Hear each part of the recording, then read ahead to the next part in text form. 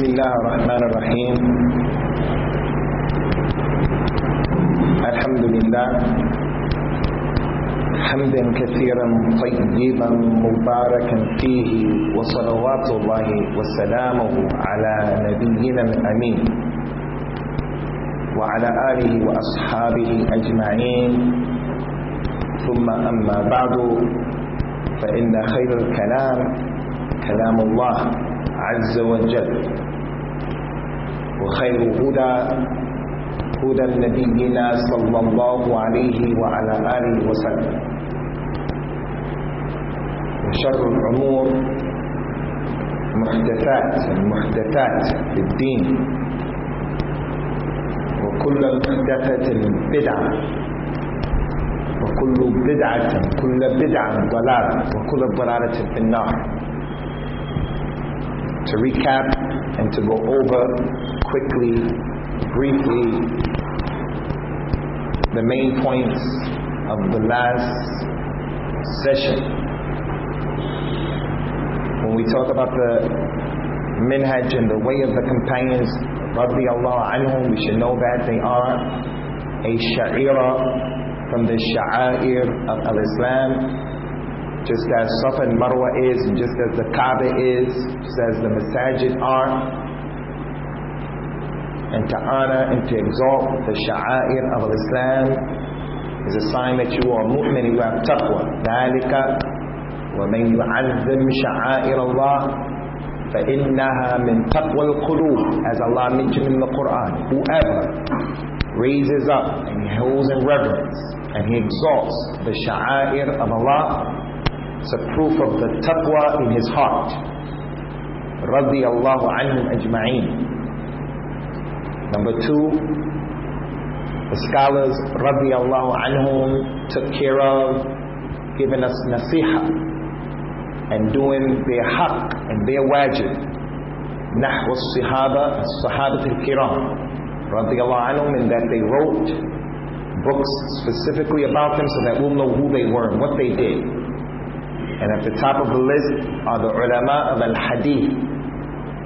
And when I say the ulama of al-hadith, Ahlul Hadith, I'm not talking about any particular jam'iyyah that you have to be a member of. I'm talking about Ahlul Hadith, those people who work with and by the hadith of Rasulullah sallallahu alaihi wasallam, no matter who likes it, no matter who dislikes it. Ahlul Hadith, the ulama of Ahlul Hadith, not the fuqaha, not the usuliyun, even though they also did some things as you're going to see inshallah, but the ulama of al-hadith, Sahih Bukhari, Imam Muslim and Imam Ahmed and the rest of them, rahimahumullah ta'ala. And they used to be very upset against those people who cursed the companions from the Rafida, the Nawasib and the Rawafid, those people who hated the companions, those people who went overboard in Ahlul Bayt, those people who hated Ahlul Bayt.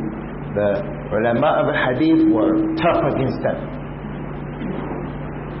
Point number three, we explained that the Quran and the Sunnah by themselves, both of them, they guide to the Sirat al-Mustaqim. Or was that point number one?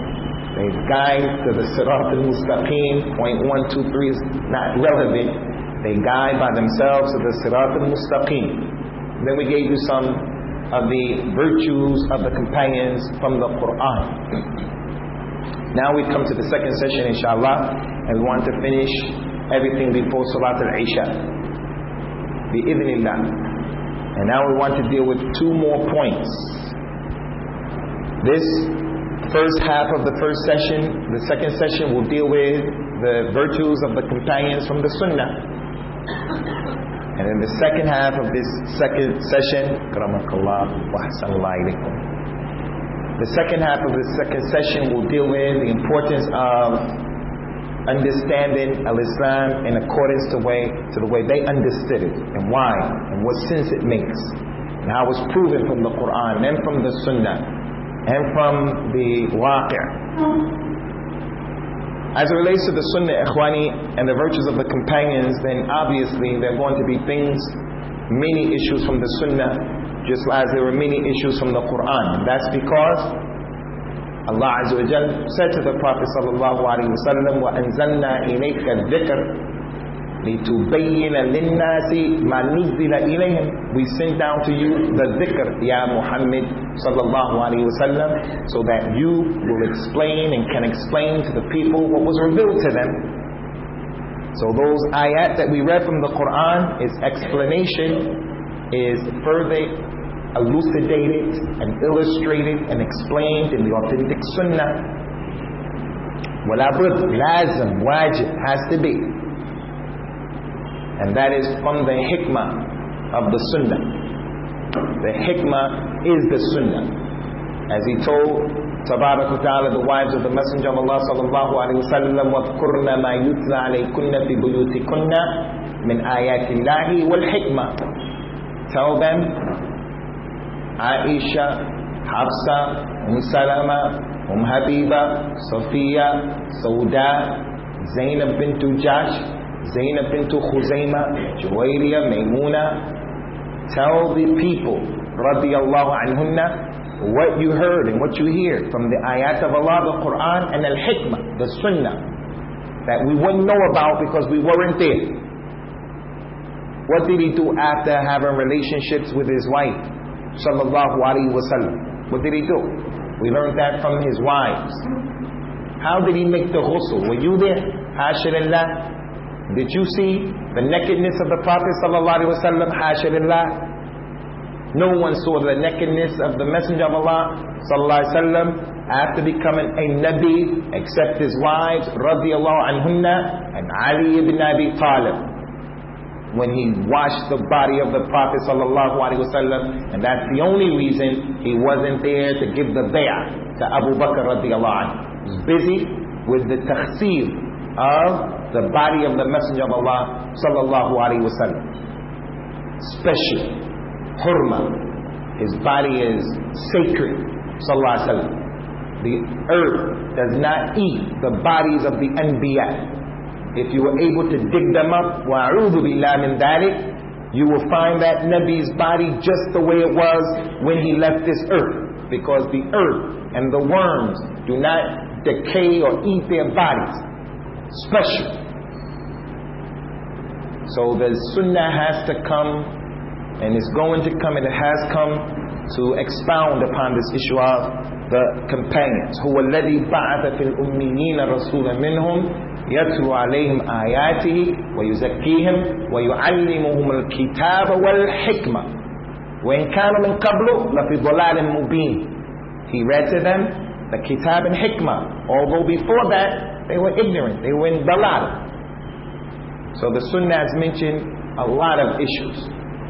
We're going to name a few, mention a few, and then get to the second half of the second session, because it also needs to be explained. From the sunnah is the hadith of Abu Hurairah radiyallahu anhu. Abu Hurairah, collected by Imam Muslim, and is the hadith of the ghuraba. That's all you have to write, al-ghuraba. That's all. You know the hadith, al-ghuraba.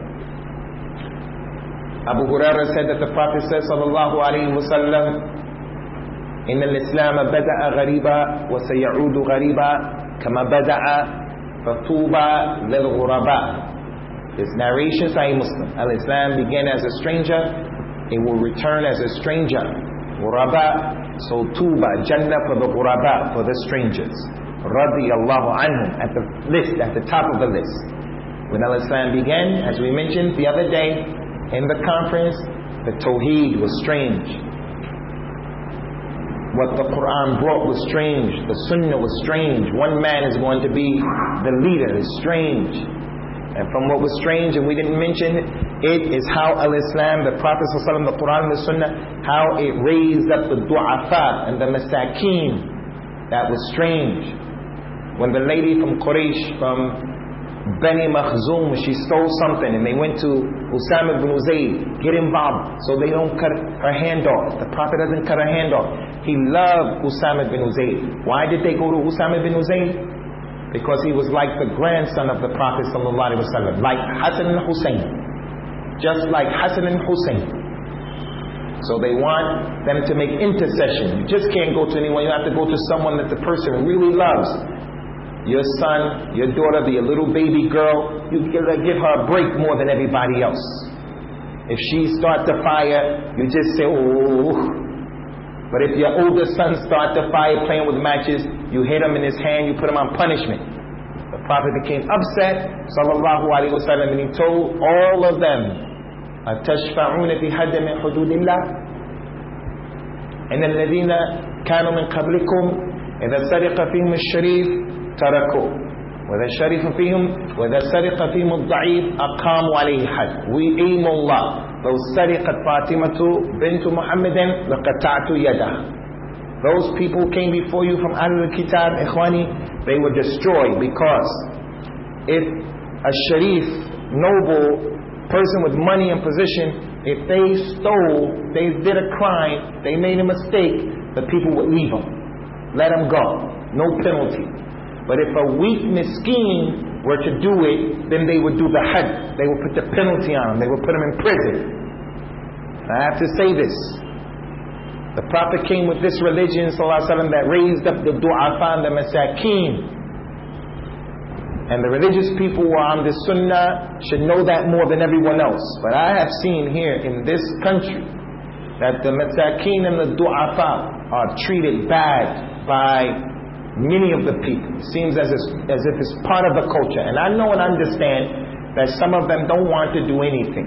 I was in Bangalore. We came out of a restaurant. The brother brought too much to eat. We took the food with us. Some guy saw that I was strange. He came to me. He was saying he wanted money. The brother gave him the food. He said, oh, no. He was saying, I'm hungry. He give me some money buy some food. He gave him the food. After he said, no, I need money to get somewhere. First he wanted food. When he got the money, he wanted to go somewhere. We know some of them are like that. But that's not your job. The da'if, the miskin, from the Muslim or the non-Muslim, he's raised up. And why else is Mahatma Gandhi? Why is he respected in the dunya with the non-Muslims in America and the UK? Because the man appeared to be close to the masakeen and the fuqara. A lawyer dressed in the way he dressed, the dunya loves him. Because it's aqidah? No, the man has some characteristics, Allahu alam about the reality, but that's what the image is that we received. So the masakeen, inni uharriju ad-da'ifain al-mar'a wal-yatim. He said, I, sallallahu alaihi wasallam, I'm upset, I'm not comfortable about the two weak people, the woman and the orphan. The woman and the orphan. The orphan in our countries are khalas. We eat them.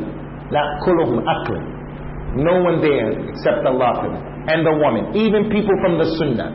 وَأَمَّا الْمَوْءُودَةُ إِذَا سُئِلَتْ بِأَيِّ ذَنْبٍ قُتِلَتْ. She is murdered in Jahiliyyah. Al-Islam came, revealed Surah An-Nisa. Ahkam of the Nisa. She keeps her name. She doesn't marry you and then she becomes, her name is Sharifa bintu Mahmud. She marries you, she becomes Sharifa, and then take your last name. Al-Islam honored her and said, keep your last name. You get the inheritance. In Jahiliyyah, if the lady was in her iddah, her husband died. If her husband died, the iddah for her was, they would leave her in the house for 1 year, and they would throw a dead carcass, a body of a donkey or dog, and throw it in the room, and she couldn't wash for 1 year, and she had to stay like that in mourning for her husband. Can you imagine that? For 1 year. And the Prophet came with a deen, sallallahu alaihi wasallam, that said, you can't do that. She can mourn for 4 months and 10 days.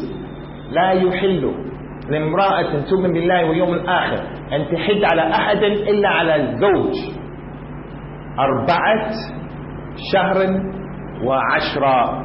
She can only mourn. No, if she loses her mother, her father, baby, she only can mourn 3 days. That's it. Meaning after 3 days she has to pick herself up and start working and getting that busy. But she can be incapacitated for 4 months and 10 days only for her husband. So I say this to the women who are listening right now. That goes to show the tremendous position of the zawj in this deen. So the shahid and the point, Ikhwani, is he brought the religion to protect the du'afa, So the sunnah was explained to us by those women, radiallahu anhum jami'at. From what we find from the sunnah is that hadith about the ghuraba, Sahih Muslim. And then the other narration said, Ya Rasulullah, who are the ghuraba? He said, they are the people who within themselves they are righteous when the people go bad. Or the people who, when the people go bad, they make islah to the people. The companions were the first ones to do this. They carried the kalima of a tawheed, and they carried the way of taking al-Islam to the dunya. And contrary, as we mentioned, what the people believe, Islam didn't spread by the sword with compulsion. The people saw the Muslims, they saw how they did business, they saw how they dealt with the situation. When Abu Sufyan, who was a kafir on that day, radiallahu anhu, met Hiraqal, and he wanted to give false propaganda to Hiraqal. Hiraqal asked him from the question, who follows this man? Abu Sufyan said, the fuqara and the masakin and the du'afa. Hiraqal was from Al-Kitab said, وَكَذَلِكَ الْأَنْبِيَاءِ. That's how the prophets are. They are followed by the weak, the lowly, and the downtrodden. And those companions were from them, radiallahu anhu. And the ones who were rich and powerful, Abu Sufyan and Amr bin As and those people, they didn't have any problem with raising these people up. Bilal ibn Rabah. Umar said, Bilal Sayyiduna, a'taqahu Sayyiduna. Bilal is our Sayyid, and our Sayyid freed him. You people heard of Abu Dhar al-Ghaffari? Al-Ghaffar. Abu Dhar al-Ghaffari. Jundab. Abu Dhar al-Ghaffari. He's known by his kunya. Abu Dhar was an original Arab. The Ghaffar tribe, original Arabs. He said to Bilal ibn Rabah, Ya bin Imra'at al-Sawdat, you son of a black lady. He became upset. They were arguing. He said, get out of here, you son of a black lady. Like some of us have certain words to describe each other to put them down from their creation. You son of a black lady. Bilal went, he told the Prophet, look, Abu Dhar said this, said that. Rasulullah said, did you say that, Abu Dhar? Abu Dhar said, yes, Ya Rasulullah. He said, innaka imri'un fika jahiliyyah. You a person who has jahiliyyah in you. Do you criticize him because of his mother? What do you have to do with his color? Now he look. What did Abu Dhar do? He put his face on the floor, on the dirt. He said, Bilal, put your foot on my face. He was powerful, rich. Put your foot on my face, Bilal, for what I did. Qisas. What did Bilal do? He said, La wallahi, I will not put my foot on the face that has made sajda to Allah. They're the ghuraba. They're the ghuraba. They're not just stories, symbol in the deen of al-Islam. So that's the first dalil from the sunnah. Tuba lil ghuraba. They are in paradise. And another authentic hadith told us that Tuba is a tree in paradise. If you were to ride the fastest animal known, al-Baraq, that he went on al-Isra wal-Mi'raj, on the Baraq. If you were to ride the fastest animal known, going at the speed of light, it would take you 500 years. If you started at the trunk of the tree, Tuba in Jannah, 500 years to get out of the shade. To get out of the shade, Tuba lil ghuraba. And you come and you say that they're kuffar. Miskin, faqir, wretched. The next dalil, ikhwani, from the sunnah is the hadith of Abu Musa al-Ash'ari radiallahu anhu that was collected by Imam Muslim. Just put the word najum.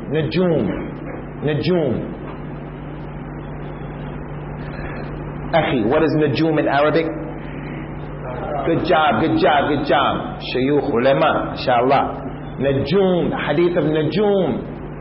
And I'm not going to say, Ashabi kan najum. My companions are like stars. Whichever one you follow, you'll be guided. Although this is important. We're going to come to that, inshallah. Hadith, mawdu', kadhib.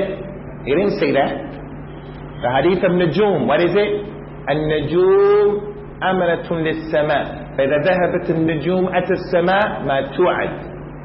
وأنا أمنة لأصحابي فإذا ذهبت أتى أصحابي ما يوعدون وأصحابي أمنة لأمتي إذا ذهب أصحابي أتى أمتي ما يوعدون.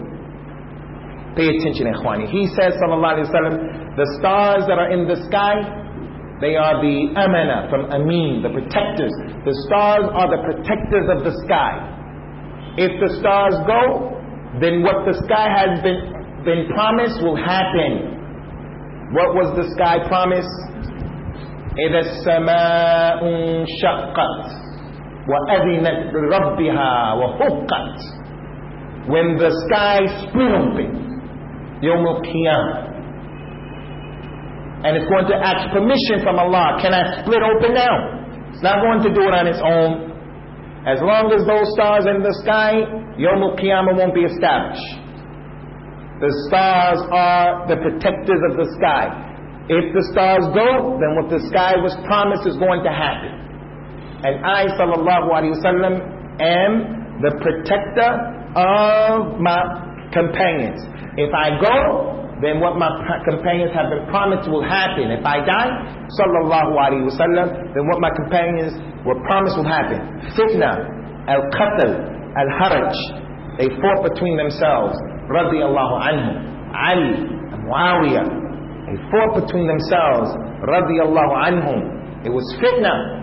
And as those scholars used to say, Abdullah bin Mubarak and other than him, Allah Azza wa Jal protected us from having our swords participate in that battle. We didn't kill anyone, alhamdulillah. So let us protect our tongues about talking about it.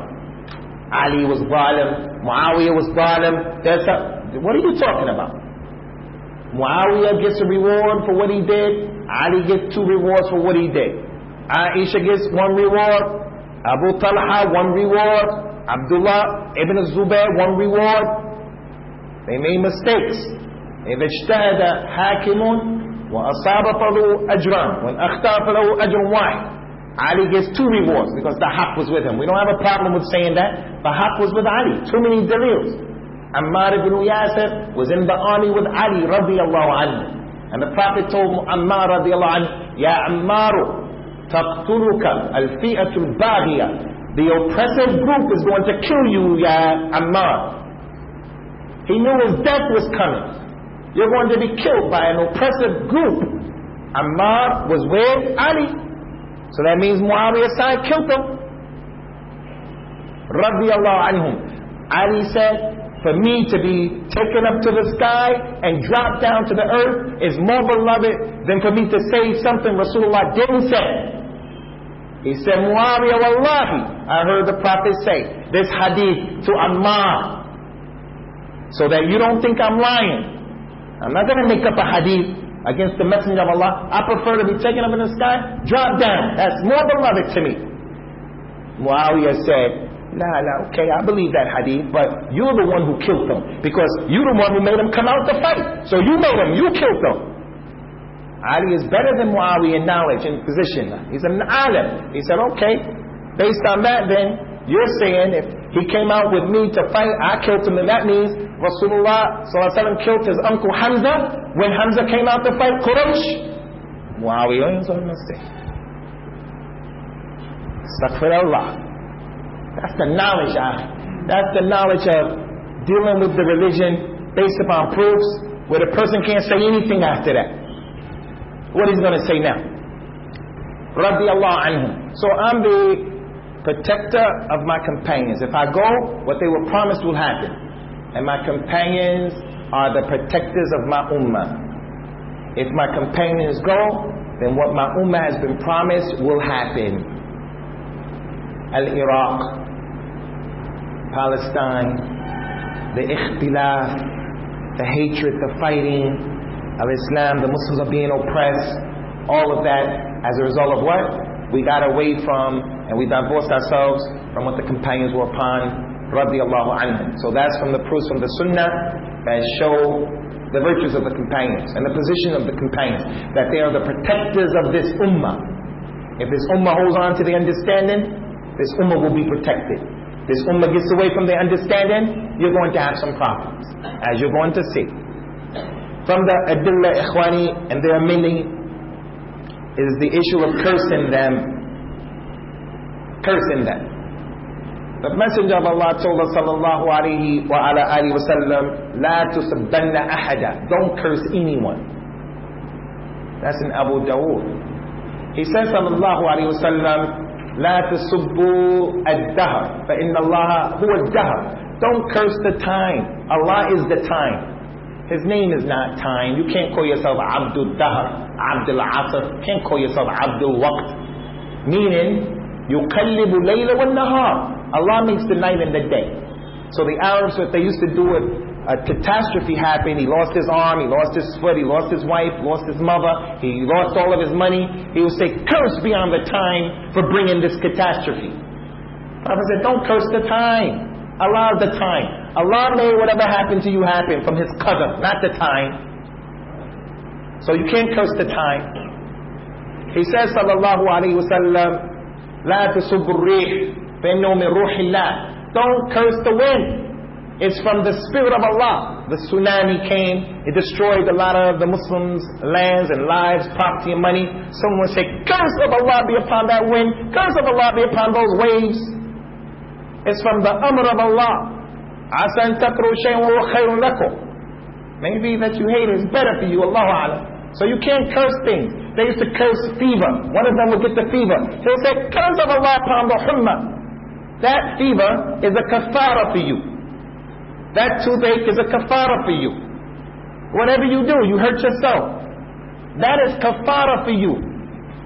Just be patient. Whatever sins you have, it's going to clean you up. And that's why the Messenger of Allah sallallahu alaihi wasallam used to suffer when he was dying.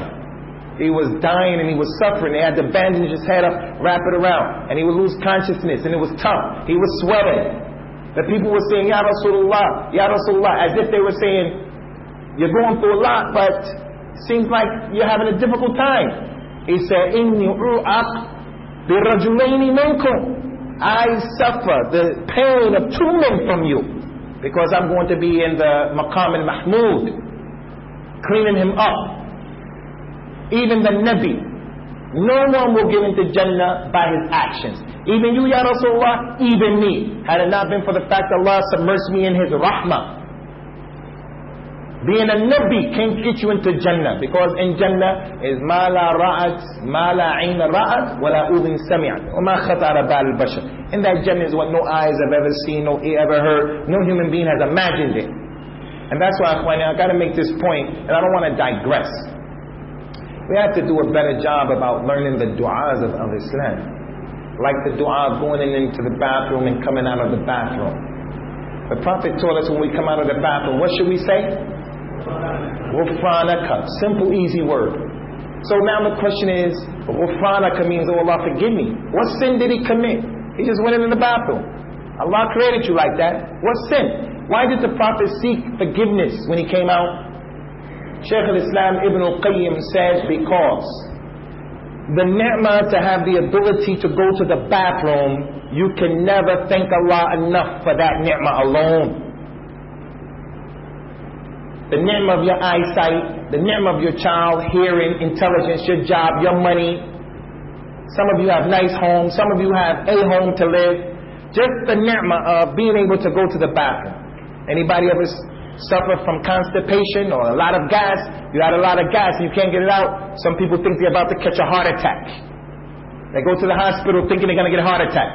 Doctor says you just have gas. Take this.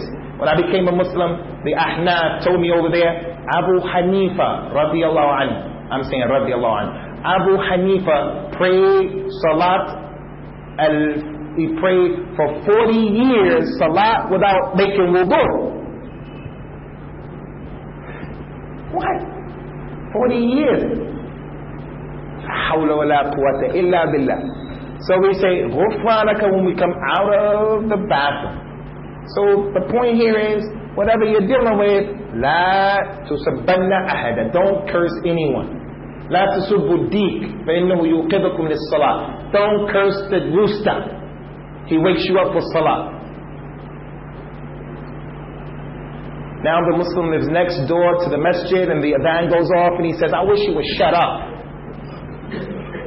Why do they have to put the adhan on a microphone? Why don't they just leave it inside of the masjid? Don't curse the rooster. Ikhwani, لا تسبوا الشيطان وتعوذوا بالله من شره. Don't curse shaitan. Seek refuge in Allah from his evil. Shaitan, why? ليس المؤمن بالطعان ولا اللعان. The believer is not a person who always says La'natullah, La'natullah, and he's not the person who makes a time.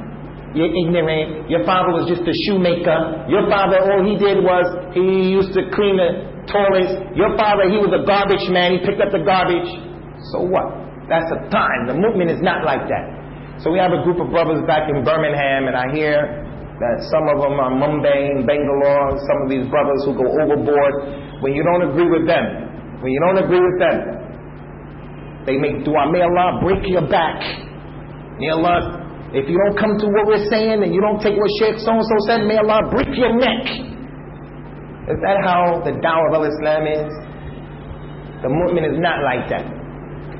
Now if we can't curse the wind, we can't curse the chicken, we can't curse the shaitan, we can't curse the time, we can't curse all of these things, what about the sha'air of al-Islam? Can you curse the hijab? Can you curse the masjid? And can you curse the companions? Khalid ibn Walid had an argument with some of the companions, and Khalid ibn Walid accepted Islam later on, and he cursed one of the companions. So the Prophet said to him, sallallahu alaihi wasallam, in this hadith, and this is the point, Sahih Muslim is the next proof, Sahih Muslim, on the authority of Abu Huraira and Abu Sa'id al-Khudri, Sahih Muslim. Khalid, this is the story behind that hadith. He had an argument, he cursed him. Rasulullah became upset, and he told Khalid and the rest of the people who came to Islam later on, لا تسبوا أصحابي فوالذي نفسي بيده لو أنفق أحدكم مثل أحد الذهب ما بلغ مد أحدهم ولا نصيفا. Don't curse my companions. I swear by Allah, if one of you, Ya Khalid, if you, Khalid ibn Walid, if one of you people who accepted Islam later on were to spend all of Uhud in gold, it wouldn't equal half of a mud of what Abu Bakr and Umar and Uthman and the rest of those companions who were Muslims before Fath Mecca. Khalid ibn Walid, Ikhwani, is safe from the suyuf of Allah, as the Prophet said. He's a sword from the swords of Allah. That's what the Prophet said. He's from the awliya of Allah. Khalid ibn Walid was at the head of the army. He went to the enemy, and the enemy left some food around, as Al-Imam Ahmed narrated. The enemy left some food around. The companion said, La, Khalid, Amir al-Mu'mineen, in that journey, we better not eat it. It has poison. This is a trick. This is khida'. It's tricking us. Don't eat it. Khalid didn't care. He said, Allah is with us. Man yansurullah, in tansurullah yansurukum. Wa yuthabbit aqdamakum. He read that ayat to him. If you help Allah, Allah help you. And you establish a fifa. And he ate the poison. And everyone was looking. Is Khalid going to die? And Khalid just was walking around. When the people saw that from the Amir in the jihad, they were ready to go. Where they at? Where they at? They want to see the people. And that's the meaning, Ikhwani, that the companions used to say to the leaders of the non-Muslims. The Rasul of Rasulillah sallallahu alaihi wasallam used to say to the leader of the non-Muslim, here's the letter from the Messenger of Allah telling you to embrace Islam, you still remain over your people. And then the man would say something negative to the companion. The companion would say, I just came from a group of people, radiyallahu anhum, who love death more than you people love your life. Now these are the people you're about to deal with, and I'm giving you a chance, and I'm trying to be nice to you. You are about to meet a group of people who love death more than you love life. How are you going to deal with that type of individual? But now we have the other situation. We have al-wahn. Mal al-wahn ya Rasulullah. What is a wahn? Hubb ad-dunya wa karahiyatul maut. Wahn will get you. All the people come, and you'll have wahn. You'll love the dunya, and you'll hate the death. So that hadith, the Khalid ibn Walid, Khalid, because you came to Islam after Fath Mecca, if you spend Uhud, it's not like anyone else, and you're the safe from the suyuf of Allah. What about everybody else? Us. If that's Khalid ibn Walid's situation. So that goes to show, Ikhwani, the companions are not just nice stories, regular people. The companions, radiyallahu anhum ajma'een, are a symbol, apex of the deen. From the proofs, and this is the last one that we're going to give from the hadith, and there are a lot of them. The hadith in which he says, sallallahu alaihi wasallam, on the authority of our mother Aisha, Abdullah. Her kunya was Abdullah, although she didn't have any children. So even if you're not married, you should take a kunya. It's from the sunnah. And even if your wife didn't have a child, you should take a kunya. You're not married, take a kunya. It's the sunnah. The Prophet used to give kunyas to kids. Anas ibn Malik had a little brother, and the little brother had a bird as his pet. And the Prophet used to see the companions, and when you went missing, if you went missing, he would say, where's so-and-so? Where's so-and-so? Too many examples of this. Where's Thabit ibn Qais? Where's Ali ibn Abi Talib? Oh, he's suffering, his eyes are messed up. Where's Thabit ibn Qais? They go and look Thabit. Rasulullah asking for him. Oh, tell him I'm destroyed. Allah revealed the ayah, La tarfa'u aswatakum fawqa sawti an-nabi. Don't raise your voices above the voice of Rasulullah, and I'm very loud. That ayah was revealed because of me. The man goes, Ya Rasulullah, he won't come out because of the ayat. Rasulullah sends his Rasul back and say, tell him that ayat is not from him. He's from Ahl Jannah. And then he will come out. The point is, people will go missing. And he start asking, where is he at? Even the little kid. Anas ibn Malik, where's your little brother, Anas? I don't ever see him around. He doesn't come to the masjid. I don't see him. Anas say, Ya Rasulullah, his little bird died. His bird died and he's sad. And he refuses to come out of the house. Rasulullah said, Abu Bakr, Umar, Uthman, Ali, Abdul Rahman ibn Awf, the Mubashirin, the Ashar Mubashirin, big men, come, let's go visit our brother, fi sabilillah. Big men. They went into the house. The Prophet, when he saw the boy, he said to him, sallallahu alaihi wasallam, Ya Aba Umayr, Mada fa'ala an-Nughayr. He made a nursery rhyme. Oh Umayr, Abu Umayr, what did your bird do? The boy started laughing, and then he became okay. All of these people have visited him, and now he comes out and he starts to play with the other people. That's our Nabi and our Rasul sallallahu alaihi wasallam with the du'afa. Anyway, the last hadith. Our mother Aisha radiyallahu anha said that the Prophet said sallallahu alaihi wasallam, "Khairu nas al-qarn alladhi ana fi." The best people are the generation that I am in it. There are a lot of narrations. Khairu al-qarn alladhi bu'ithtu fi. The best generation is the one that I was sent in. And the meaning of the best generation here is from all the children, Adam's children. The companions are the best human beings, only after the Anbiya and the Rasul. So those are some of the hadith, and there are a lot more. As for the hadith, افترقت اليهود على 71. افترقت اليهود افترقت النصارى اليهود على 71 فرقة وافترقت النصارى على 72 فرقة وستفترق هذه الأمة على 73 فرقة كلها في النار إلا واحدة قيل وما الواحدة يا رسول الله قال الذي على مثل ما أنا عليه اليوم وأصحابي. My ummah is going to break up into 73 sects. They all will be in the hellfire except one. Which one? The one that's doing what I'm doing today and my companions. There's a lot of ikhtilaf between the scholars concerning the authenticity of this hadith. I believe that it's Hasan li ghayrihi inshallah, but we're not going to mention it to you because there is a lot of kalam in it, but it's one of the strongest hadith in terms of the proof. The one that is doing, the people, the group that's doing what I'm doing today and my companions. Now, Ikhwani, the second half of the second session. What we mentioned is the Quran and the Sunnah, and now we're going to give you some examples from the waqi' and the reality of the life. First thing, and I need you to write some of these things down, inshallah. The first thing that we see concerning the companions of the Prophet sallallahu alaihi wasallam is that, number one, if one of them says something, you have to write it quickly in your own way. You don't even have to write the whole sentence. If one of them gives a position, he takes a position in the deen, and there's no other companion who went against that, you don't find any other dalil that went against that, then what he said or did is a dalil. even if you don't find a hadith saying it. Abdullah, and it's too many examples. I'll give you one of the famous ones. Abdullah bin Umar radiallahu anhu used to cut his beard.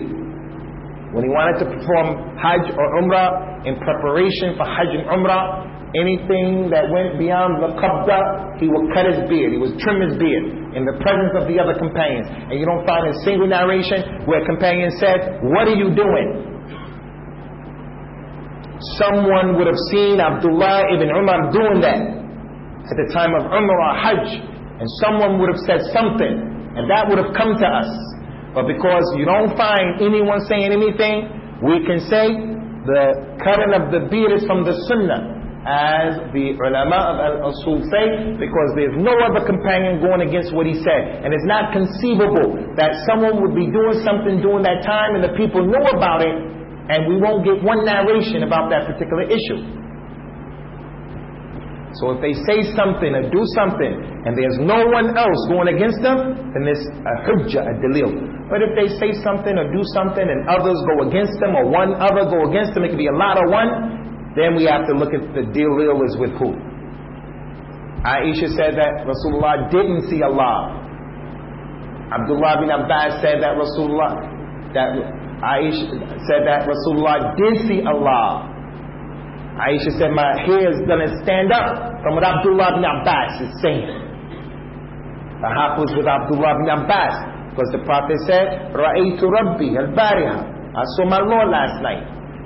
But she wasn't totally wrong. He didn't see Allah with the basar al-Ras, his eye in the head, saw him with the heart. Because you will not be able to see Allah as long as you're in this dunya with your eyes. So the point is, some will say this, some will say that. It's not an argument, it's not a proof. No one is a proof after the Prophet ﷺ, except when the dalil is with him. So make that distinction. If they say something and no one else is against them from the companions, that's a dalil. Second, as I mentioned earlier, if one of them says something about the ilm al-ghayb, and it comes to you in an authentic transmission, sentence, then it has the hukm of being to the Prophet. He probably told them that, sallallahu alaihi wasallam, because they would never ever have the nerve or the audacity to make ijtihad in the ghaybiyat the way we do. We make ijtihad and we talk about the ghayb without any knowledge, because they are a symbol of the deen. They're a symbol of the deen because they're high level of al-Islam. They're not going to make ijtihad in those issues. They used to be afraid to make ijtihad in fiqh issues. They're sitting with each other, and someone will come and ask, what's this issue, halal or haram? He'll say, ask him, until it comes all the way around. So you think he's going to make ijtihad in the ghaybiyat, in the aqidah, the most important issue? Abdullah ibn Abbas radiyallahu anhu said about ayatul kursi, wasiya kursiyyuhu samawati wal ard. Allah's kursi extends beyond the heavens and the earth. He said that the kursi is the footstool of Allah. It's the place of the 2 feet. It's what he said. There's no hadith that says that, and that's an authentic statement. So we believe, based upon that the kursi, ayatul kursi, is the footstool of Allah.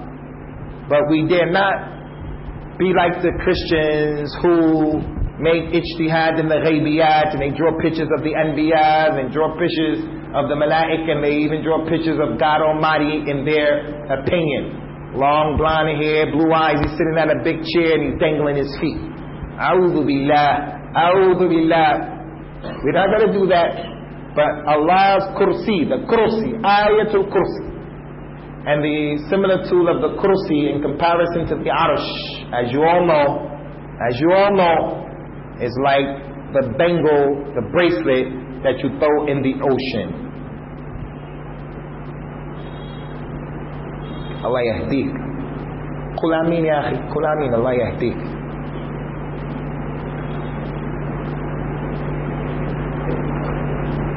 After that, ikhwani, the next point that I want you to write as well is concerning the understanding of the companions and the importance of it. Ayat number 195 in Surah Al-Baqarah. You go back, you read it later on. Allah commanded the Muslims, and He said, Tabarak wa Ta'ala, وَأَنفِقُوا فِي سَبِيلِ اللَّهِ وَلَا تُلْقُوا بِأَيْدِيكُمْ إِلَى التَّهْلُكَةِ. Pay attention. Spend in the cause of Allah, and do not cause your hands to lead to your own destruction. Some of the companions were performing jihad, and there was a man from the companions who encouraged the people to get up and to go and fight. And this is from the Sunnah. And when the people was tired and they needed some rest and they were in the battlefield, this man himself, he ran and he threw himself into the enemy to try to open up the door. So the enemy killed him. Some of the tabi'een, they said, لَقَدْ أَهْلَكَ نَفْسَهُ. He has destroyed himself. And Allah said in the Quran, لَا تُلْقُوا بِأَيْدِيكُمْ مِنَ التَّهْلُكَةِ. Don't destroy your own selves. وَلَا تَقْتُلُوا أَنفُسَكُمْ إِنَّ اللَّهَ كَانَ بِكُمْ رَحِيمًا. Don't kill yourselves. Allah had mercy upon you. So they use this ayah. Abu Ayyub al-Ansari radiyallahu anhu, who the Prophet stayed with when he went to Medina sallallahu alaihi wasallam, and he put the Messenger of Allah sallallahu alaihi wasallam above him in the house because he didn't want him and his wife to be walking disturbing the Prophet. And him and his wife used to walk around very, very, very, very quiet out of respect of the revelation, out of respect of the Sunnah. Whereas the person tells you the Sunnah, he says, it's just a Sunnah. It's just a Sunnah. Not Abu Ayyub. He respected the Sunnah. He put it up. Abu Ayyub said to those tabi'een who said he killed himself, he said, إِنَّكُمْ تُؤَوِّلُونَ هَذِهِ الْآيَةِ عَلَى غَيْرِ مَرَادِ اللَّهِ. You people are understanding this ayat other than the way Allah wants it to be understood. This ayat was revealed for us, the Ansar. When the Prophet came to Al-Madinah sallallahu alaihi wasallam, we supported him, we fought with him, we gave him our money, we gave him everything. And then when Islam started spreading and we started conquering people, there were those from amongst us who started to become busy with their trade and their animals and their family and their hadiqa, their gardens. So Allah revealed this ayah telling us, give in the cause of Allah. أَنْفِقُوا فِي سَبِيلِ اللَّهِ وَلَا تُلْقُوا بِأَيْدِيكُمْ مِنَ التَّهْلُكَةِ. Give in the cause of Allah, and don't be the cause of your own destruction with your own hands by not giving fi sabilillah. Ma naqasa malun qat min sadaqah. Your money was never decreased because of sadaqah. Someone came and gave Aisha radiallahu anhu a sheep, gave her a sheep as a gift, not sadaqah. A gift. This is for you and the Messenger of Allah, his family. Aisha gave it out to the fuqara and the masakeen.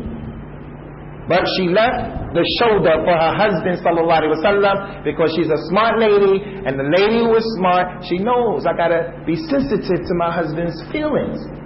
He doesn't like this relative to come to the house.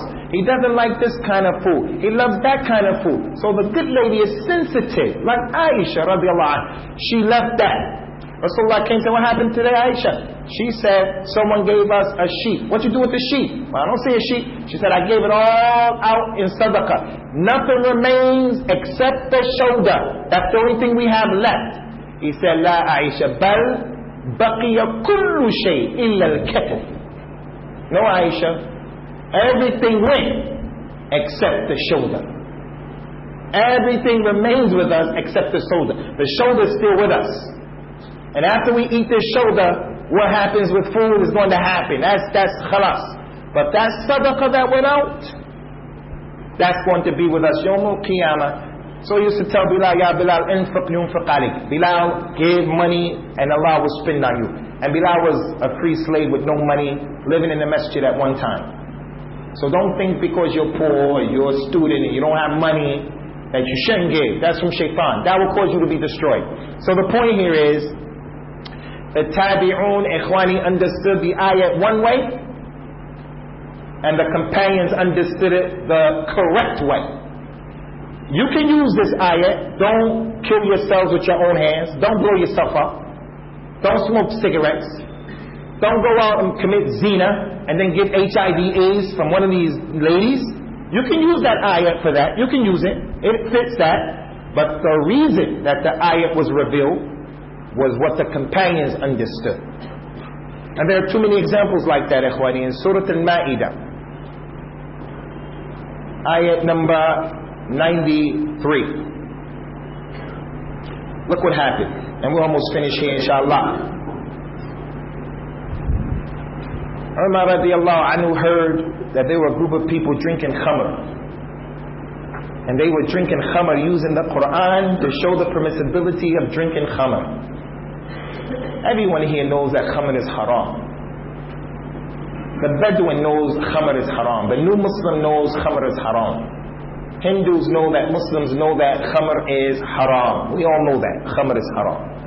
How could these people who were there with the companions use the Quran to say that khamr is halal? So when Umar heard about it, he went, he said, what is this I'm hearing that you people are drinking khamr and you're using the Quran? They say, yes, Amirul Mu'mineen. Allah said in this ayah that I just gave you, brothers, ليس على الذين آمنوا وعملوا الصالحات جناح فيما تعموا إذا ما اتقوا ثم آمنوا وعملوا الصالحات ثم اتقوا وآمنوا ثم اتقوا وأحسنوا والله يحب المحسنين. Listen to the ayah. There is no blame on those from amongst you who believe and you have taqwa. There is no blame in what you eat, what you drink. There's no blame. As long as you believe, you do righteous works, and you have taqwa.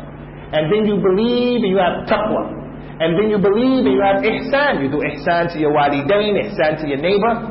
And Allah loves those who are the muhsineen. So the ayah, according to what those people understood, said, you can eat anything, drink anything, as long as you have iman and you do righteous works. Umar said, listen, and listen carefully. This ayat was revealed because some of the companions, after the last ayat of Khamr was revealed, يَسْأَلُونَكَ عَنَ الْخَمْرِ وَالْمَيْسِرِ قُلْ فِيهِمَا إِثْمٌ وَمَنَافِعُ لِلنَّاسِ وَإِثْمُهُمَا أَكْبَرُ. You can still drink it though. You can still drink it. لَا تَقْرُبُوا الصَّلَاةَ وَأَنْتُمْ سُكَارَى حَتَّى تَعْلَمُوا مَا تَقُولُونَ. Don't come to the salat when you're drunk. Second ayat. You can drink it, but hold off until after Salat al-Isha.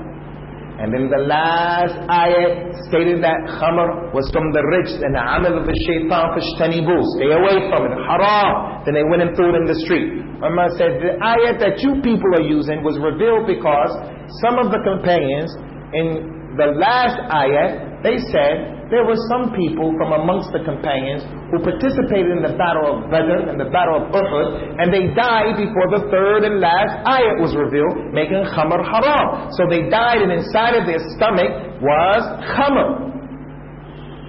So what's going to happen to them? من شرب الخمر في الدنيا لن يشربها في الآخرة. Whoever drinks it in the dunya won't drink it in the hereafter. All of those ahadith. What's going to happen to them? Allah revealed this ayat. There's no blame on those people who fought jihad and they died before khamr was haram for what they did. As long as they did believe, amana, wa amilu salihat, taqwa and ihsan. Umar said, now if I hear that you people are drinking khamr after this, I'm going to do the hajj on you. I'm going to deal with you. So it was a sincere and legitimate mistake. But the companions understood the meaning of the ayat. There are so many other ayats, ikhwani, but I decided to make the last 3 points or 2 points. The importance of the understanding of the companions. The Khawarij, when they left the ruling of Ali ibn Abi Talib, and they said that the companions were kuffar, they wanted to fight against the companions because they thought they were better and more righteous than the companions. Abdullah bin Abbas said, yeah, Ali, send me to them, I want to talk to them. Ali said, I'm afraid for you. Why? Because the Khawarij and people who think like that, they don't hold blood of people sacred. They'll murder the messenger. They'll murder the innocent. These people we have now, Al-Qaeda, and their leaders, and I'll mention their names. Abu Ayman al-Zawahiri and Osama bin Laden. Their religion is the religion where they do not hold anything sacred.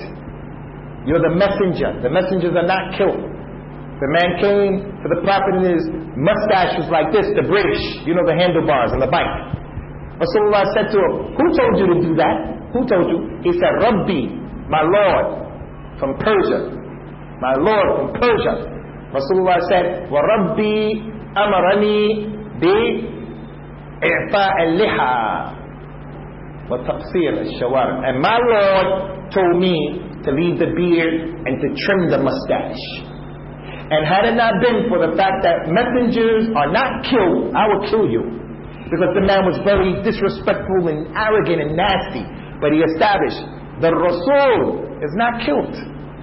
But the Qa'id and the people like that, they kill innocent people. So Abdullah ibn Abbas said, don't worry about me. He went, he put on a nice jubbah, and it was red. And when they saw him, he said when he came to them, he can hear them making dhikr of Allah. It sounded like bees, but so much thicker. They had big black marks, they had bald heads, they had on their knees were burnt, on their fingers it was burnt, their eyes were black from not sleeping. Salat, as the Prophet told us, يَحْكِرْ أَحَدُكُمْ صَلَاتُ عِنْدَ صَلَاتِهِ وَصِيَامُ عِنْدَ صِيَامِهِ. You look at your ibadah as being small. When they saw him, they said, Marhaban to the cousin of Rasulullah. First thing they said, why are you wearing that? Why are you looking like that? You're from the people of the dunya. He said, I received this from the Messenger of Allah as a gift. The Prophet gave me this. And I used to wear it for Eid. He said, now what is the problem that you people have with the cousin of the Messenger of Allah sallallahu alaihi wasallam and the husband of his wife, of his daughter? You think he's going to marry his daughter, Fatima Zahra, to someone who doesn't deserve her? His cousin, his daughter, the first to embrace Islam, and the one who all of the companions are pleased with and behind him, and none of them are here with you. That's from the fiqh of the one who the Prophet took him like this and said, Allahumma faqihhu ta'wil ad-din. And in another narration, ta'wil kitabi. Teach him the interpretation of your book. Divine dua. That's his fiqh. He's the cousin. Silat al-Rahim, al-Nasab. He married him to his daughter. Is anyone here going to marry your daughter, Ikhwani, to someone who doesn't deserve her? And you think the Prophet would? And all of the companions are with him, and not a single one is with you? And then they went on to explain their situation. I don't want to get into what their weak points were, but he destroyed their argument, and almost half or a third of the army came back with him. So the point here is, he said, they are the companions and none of them are with you. The fact they're not with you is an indication. Did the companions do this?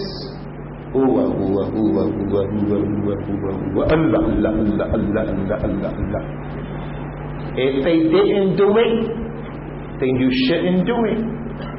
If they did it, then we should do it. It's as simple as that. Second and the last dalil, Abdullah bin Mas'ud, when Abu Musa al-Ash'ari saw the people in the masjid, circles, and the Amir of the Majlis would say Alhamdulillah. They would say Alhamdulillah 100 times, Alhamdulillah 100 times, La ilaha illallah 100 times. Abu Musa went and told Abdullah bin Mas'ud, and there's no companion with more statements about the minhaj than Abdullah bin Mas'ud. Abdullah bin Mas'ud went to them and said, hey, you people, what are you doing? I advise all of you to take those pebbles, to take those dhikr beads, take those pebbles and use them to count your sins. Because I guarantee you Allah won't cause your good deeds to be lost. He said there, pointed to the houses, the hujurat. There are the homes of the Messenger of Allah sallallahu alaihi wasallam. The vessels that he used to use are still intact. He just died recently. His vessels are still there. And His companions are all over mutawafirun. There are so many of them, all over, and none of them are here with you. The man said out of sincerity, Ya Abu Abdurrahman, Abdullah bin Mas'ud, Abu Abdurrahman, we only want it good. We only want to do good, dhikr of Allah. He said, and how many people who want to do good, they don't reach it. They don't get it just because of their ikhlas alone, but no knowledge. Not following the sunnah, not following the companions. The narrator of this hadith, he said, on the day of Nahrawan, when the companions were fighting the Khawarij, the majority of the people in those sittings, in those circles, were from those people. Those people who were fighting us on the day of Nahrawan, the Khawarij were fighting Ali and the companions, they were seated, they were the ones in that masjid. So the scholars say, this is the nature of bid'ah. It starts off small, and then it grows into something big. It starts off as a pebble, and then it grows into a sword. A pebble for the dhikr of Allah, and then it grows into a sword to spill the blood of an institution in the deen. Oh, it's just his birthday. Let's just take this day to honor him on this particular day. And now it becomes a part of the deen. If you tell someone, I'll give you £1,000 just to prove to me that Dalil, he was born on Rabi' al-Thani on the 12th. Just give me a Dalil. I'll give you £1,000. He's not going to try to bring 1,000. He's going to say, you're Wahhabi. You don't love Rasulullah. If you tell the people don't make dua to you're Wahhabi. You don't love Rasulullah. Is that scholastic? So now the Milad has become the religion. He thinks it's from the deen. And that's how all innovations are. So the companions, Ikhwani, their minhaj is to follow the way of the Prophet ﷺ and to follow the way of the Prophet tenaciously. They have been blessed. The Tabi'een came to Zayd ibn Arqam and they said, Zayd ibn Arqam, لَقَدْ رَأَيْتَ خَيْرًا كَثِيرًا. You saw a lot of good, Zayd. You saw the Messenger of Allah, you prayed behind him, and you made jihad fi sabilillah. Tell us, who are the people of Ahlul Bayt? Is his wives from Ahlul Bayt? Sahih Bukhari Muslim. So the point they said, you saw a lot of good. You saw him. You prayed behind him. We have our Imam here, Rabi'ur Rahman. May Allah protect him. He reads the Quran well, mashallah. But does his recitation compare to the recitation of the Nabi of Al-Islam? We never got a chance to hear his qira'ah. Can you imagine? No one's qira'ah is better than his. You have a problem right now. You're suffering right now from a problem. You may come to me. I may not have the answer for it. I may not even support you the way you want me to support you. But if the Prophet was here, sallallahu alaihi wasallam, you could just go to his house. Ya Rasulullah, this is my issue. He'll make dua for you. He'll sit down with you, give you light, give you light. The young boy, like you guys, he wasn't married. Ya Rasulullah, give me permission to make zina. He had ikhlas. Give me permission to make zina. All of the people looked at him. How can Sa'id, what are you doing? They were ready to get him. What are you doing? Embarrassing his father and his brothers, his uncles. How can you say that in public? The Prophet told those people, take it easy. Hey, do you want that to happen to your mother? No. To your aunties? No. To your sisters? No. The people as well. They don't want it to happen to their mothers, their aunties, their sisters. And then he took them and he made dua for him. Made dua that Allah take that thing that's in the shabab when they're young and they can't get married. It's a fitna. And as a result of that, the shab gets caught in the grasp of pornography or masturbation. A girl or a boy. Now I don't want to be disrespectful, but it's the haq. During the time of the Prophet ﷺ, you visit him and he'll help you. Zayd ibn Arqam, you saw him, you prayed behind them and you made jihad. Because they have a special position in this religion and we can't say that. So with that being the case, Ikhwani, let us do our best, inshallah, to try to pattern our lives after them. Last thing, we're done here. Before I open up the floor for discussion or allow the organizers to do what's next, I just want to make mention of something that I saw to show you the importance of this issue of being really Salafi. Because I see strange things from Ahlul Hadith. I see strange things from Ahlul Hadith. I see Ahlul Hadith people not praying behind Hanafis and Deobandis, saying things that are not from the deen. Companions were not like that. Uthman ibn Affan was under siege by the Khawarij and he couldn't come out of his house. And some of the companions came and said, you are the Khalifatul Mu'mineen and their Imam. And the Imam of Al-Fitna is praying. The one who is helping the people keep you under siege. Should we go and get him? Uthman said, no. As-salat khairu al-mawdu'. Salat is the best thing that you can do. Pray behind them. And the companions used to pray behind them along with the other people. And they were the people of al-bid'ah, the Khawarij. Hajjaj ibn Yusuf al-Thaqafi used to kill people. He cut off the head of Abdullah ibn Zubair, the first child born in Medina after the Hijrah. His father is Zubair ibn Awam, his mother is Hafsa, the daughter of Abu Bakr, who used to go out with her girdle, bringing the food to Rasulullah and her father before they made Hijrah. He killed that man and cut his head off. And then told his mother, Hafsa, told his mother, Asma, the daughter of Abu Bakr, come. They went to get her. She said, I'm not going. And she was blind. He said, go back and tell her if she don't come, I'm going to personally come and grab her by her hair and drag her here. That's Hajjaj ibn Yusuf al-Thaqafi. And the companions prayed behind him in the salah. And you don't pray behind the Deobandi. And what does it do? It does what we told you not to do about cursing people. وَلَا تَسُبُّ الَّذِينَ يَدْعُونَ مِن دُونِ اللَّهِ فَيَسُبُّونَ اللَّهَ عَدْوًا وَبِغَيْرِ عِلْمٍ. Don't curse the gods of those people who worship other than Allah, and as a result of that, they curse Allah. So when you act like that, they hate us and they hate our da'wah. I was in Bangalore in a big, nice masjid, and I heard that the Imam said some terrible things about Ahlul Hadith. So I met him, talked to him, he was kind to me. I avoided telling him I'm from Ahlul Hadith. I heard the reason why he said that about Ahlul Hadith is because of these types of statements and what we do. The companions pray behind the people of innovation as long as that innovation doesn't take you outside of Al-Islam. The other thing is the way of the companions. The companions, Ikhwani, when they used to make salah, they used to take the sutra. This is something we don't see very much from many of the brothers in this masjid. The sutra is wajib. The sutra is for you to put something in front of you. So when you make sajda, they said when he made sajda, it was enough room for a small sheep to walk between his head and his sutra. So you shouldn't be right up on the sutra, nor should you be far away. This way, the jinn won't come in front of you, inshallah, and the believers will know to walk around you. And he commanded, if any of you prays, pray to a sutra. And he prohibited, if you pray, then don't pray to other than a sutra.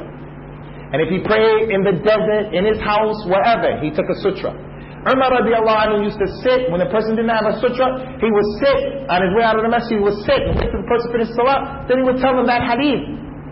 You have to take a sutra because the Prophet told you it's part of the salah. It's part of Sallu kama ra'aytumuni usalli. It's part of that. And if the person takes a sutra, or he comes late and the Imam's sutra is your sutra, the Imam has a sutra. Once the Imam finished and you came and you missed a rak'ah, 2 rak'ahs, you get up to complete. It is not from the sunnah to move up. Because we don't have a single hadith that the companions did that. We don't have a single hadith that one of them after missing salah, they moved like that. So if they didn't do it, we shouldn't do it. Unless you're in the way where the people are going to walk, that was permissible for you to get out of the way. But to think that after you finish you have to take a sutra, they didn't do that. That's why there are 2 books, Ikhwani, that are extremely important, and they are downstairs.